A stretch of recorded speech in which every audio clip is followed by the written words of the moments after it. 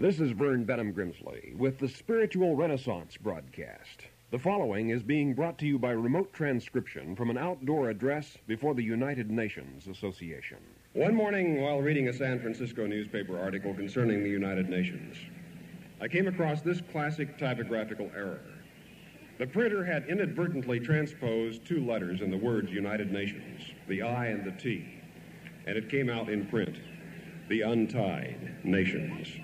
At times, one is tempted to think there is more truth than error in such a typographical transposition. This is a planet of sometimes bitter schisms, and even between wars, there have been so many tensions and hostilities during times of peace that one is tempted to reflect, if this is peace, it is a peace which passeth all understanding.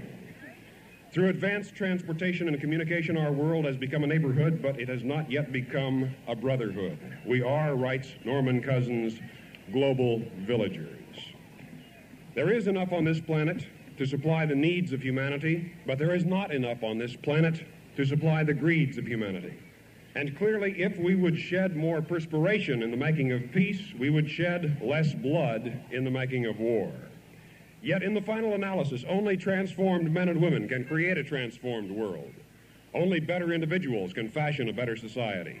Only advanced citizens can architect an advanced civilization. Imagine in the next few decades, twice as many people living on your block, double the present population of your neighborhood, town, or city. Twice as many students in school, cars on the road, evangelists on the radio. Think of it.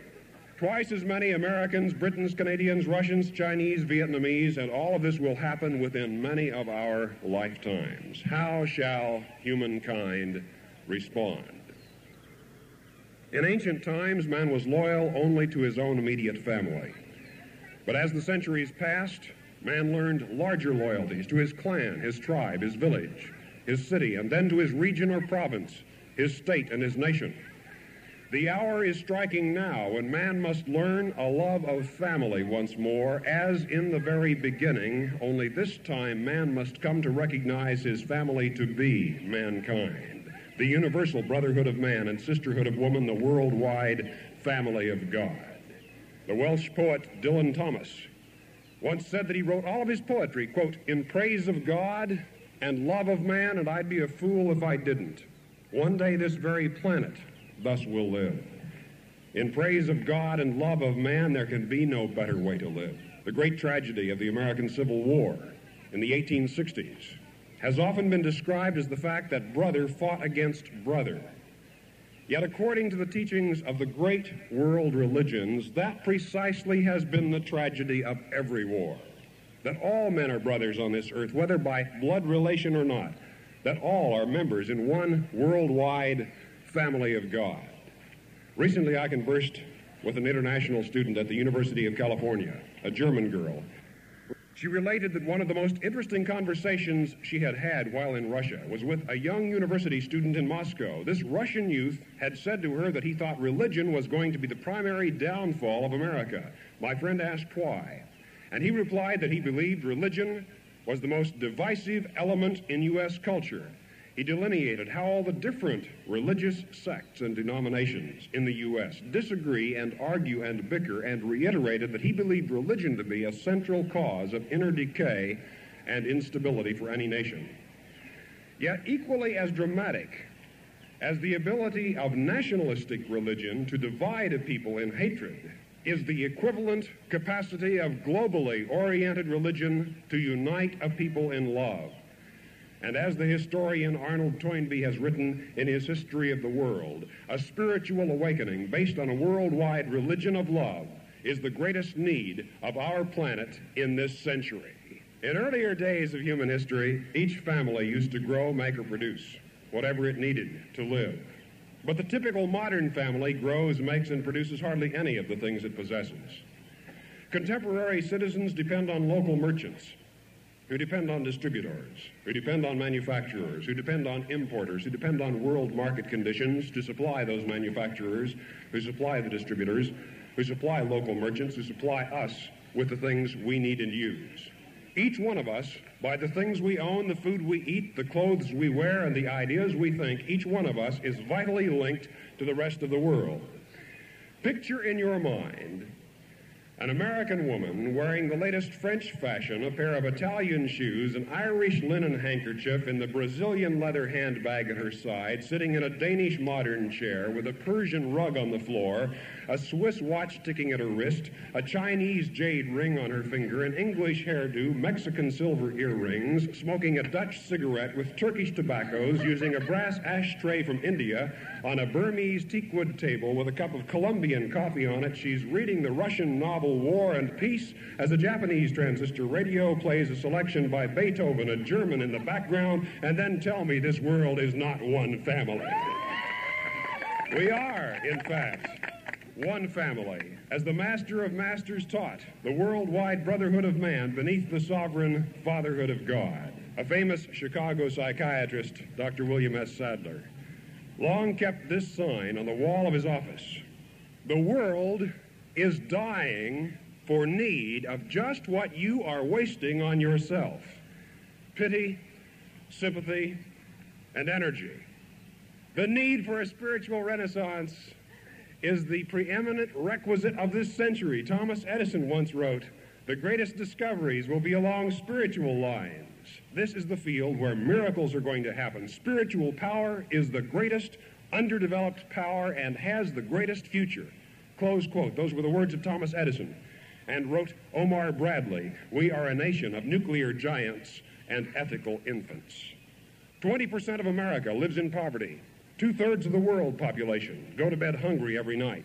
With problems such as these on this planet, how egregiously absurd to diffuse our human energies in warfare and revenge. How much longer before we beat our swords into plowshares and our spears into pruning hooks, and the world shall not learn the ways of war anymore? Human beings can blueprint a better world with pen and ink, but we must construct that better world with men and women. And for that, we must have better men and women. Not until human beings are remotivated by higher ideals and spiritual energies can this world fulfill its highest potential. If men and nations are motivated only by voracious selfishness, warfare, hatred, and territorial hostility will be inevitable. Only a new birth of goodwill among our fellow global villagers can bring the era of peace humankind so long has longed to see. When Thomas Alva Edison invented the electric light bulb, worldwide distribution was inevitable. For mankind had lived for centuries by flickering torchlight, tallow candles, and kerosene lanterns. But at last, a new and superior method of illumination had been discovered, and the world was eager to receive this new light. For centuries, mankind has likewise stumbled in the pre-dawn spiritual twilight of selfishness, violence, warfare. But shall we who have stumbled in darkness choose to refuse the light? There is a spiritual renaissance dawning in our day, which one day is going to make more differences in this world and the way this world is than any war which has ever been waged, any battle which has ever been fought, any governmental, political, social, or economic upheaval in all of human history. The reason so many political, social, and international reform movements have failed during the last 50 years is that they have attempted to change the world without changing individuals. They have sought to transform society while neglecting the character of man, and that is the ultimate futility. Most disasters occur to humankind: tornadoes, volcanic eruptions, earthquakes, hurricanes. But warfare is a man-made disaster. It is a calamity which, with methodical preparation and well-planned execution, humankind inflicts upon itself. And just as modern medicine no longer employs the technique of bleeding or bloodletting as a cure of disease, which was done on the dubious theory that it was thereby possible to let the poisons, bad blood, and even evil spirits out of the patient's body, so modern humankind will one day abandon the international bloodletting of warfare. Cooperative spiritual unity can bring a new day on this earth. It took over 9,000 different business corporations working together to put America's first man into space. The greatest endeavors of humankind have been cooperative endeavors, consisting of many people laboring in unity to carry out their ideals. And one day this very world itself will learn that in unity and love there is not only joy but strength. A worldwide religious renaissance could solve the major problems of this world. How do wars begin? They do not start on the battlefield. They may end there, but they do not start there. Wars do not begin when the first bullet is fired, but when the first suspicion is nurtured. Wars do not begin with artillery in the field, but with animosity in the mind. Violence between human beings is the result of violence within human beings. There must dawn a spiritual renaissance upon this troubled world. From the ancient Assyrians, we learned the building of libraries and postal systems. From the Babylonians, a knowledge of astronomy and the molding of clay bricks. From the Egyptians, we learned surveying. From the Persians, international coinage. From the Phoenicians, a written alphabet. From the ancient Greeks, we learned music, drama, architecture, philosophy. And from the early Romans, the making of bridges, roads, and laws. But from Jesus of Nazareth and our other great spiritual teachers, we have not yet learned the ways of righteousness and peace, the brotherhood of all mankind beneath the sovereign fatherhood of God. And until we do, the rest that we have learned will matter very little.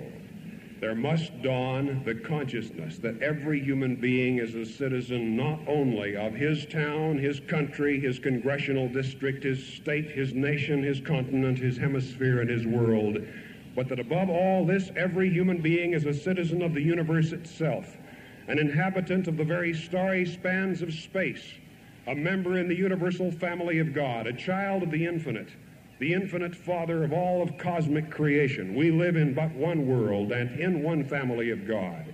And God is calling humankind to a wider loyalty than narrow nationalism. God is calling humankind in this hour to a planetary patriotism, to the love of all who walk this earth wherever they may walk it, as sons and daughters of the living God. For all mankind are one vast family, this world our home. We sleep beneath one roof, the starry skies. We warm ourselves before one hearth, the blazing sun.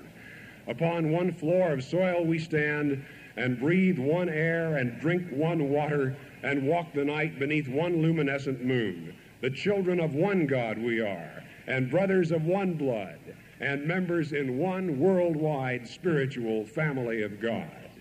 I thank you very much. The preceding has been brought to you by remote transcription from an outdoor address before the United Nations Association. If you're interested in these topics, write to us. We want to hear from you. At the Spiritual Renaissance Institute, Box 3080, Oakhurst, California, 93644. That's the Spiritual Renaissance Institute, or abbreviated SRI, for those of you listening in other countries around the world over our international satellite and shortwave network. Let me spell the mailing address. SRI, Box 3080, Oakhurst, Oakhurst, California, California, 93644, United States of America. I've written Finding God, Getting to Know God, 7 Principles of Prayer, Life After Death, What Does Happen When You Die. If you're interested in these topics, no cost, no charge, no obligation. Nobody's going to come to your door with an attaché case and try to sell you something. Simply write to the Spiritual Renaissance Institute, Box 3080, Oakhurst, California, 93644, USA. Broadcasting from the equator to the ice caps, reaching Europe, Asia, Canada, and North America, Africa, Australia, and the British Isles, their cities and ships at sea. This has been the worldwide Family of God radio broadcast, proclaiming the dawning spiritual renaissance, the fatherhood of God and the brotherhood of man, the worldwide family of God. And so for now, this is Vern Grimsley saying, may God's will be done by you. Good day.